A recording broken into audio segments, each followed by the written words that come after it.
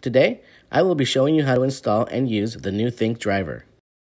We will be testing it on a 2016 Honda XR-V. Owner states it's currently malfunctioning and showing symptoms like unstable idling, weak acceleration, engine shaking, and the check engine light is on. First, plug in the ThinkDriver into the OBD2 port.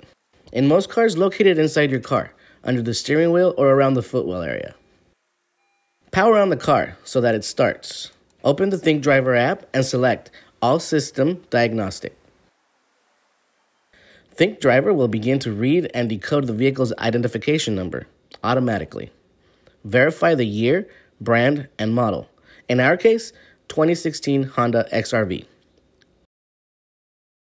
Click OK. Next, we will enter the diagnostic interface. Select Health Report. The ThinkDriver will begin to scan the vehicle and produce a fault code, tell you the problem, and identify it. In our case, the PGM, ABS, EPS, and EPB show they are abnormal. We will now read the fault code. Fault code is P0353, which means the ignition coil circuit of the number 3 cylinder is faulty. Now that we have correctly diagnosed our vehicle, we can move on to the repair side of it. How do we fix it? Very simple. Open the hood and replace the ignition coil on the cylinder number 3.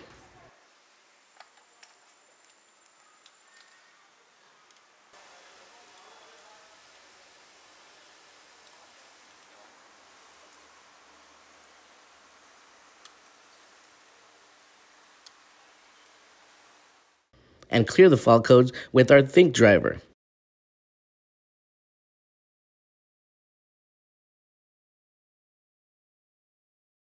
Once it's done, let's check the health report again to verify the code has been cleared.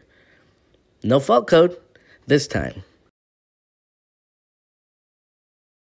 Well done. Problem fixed. Like always,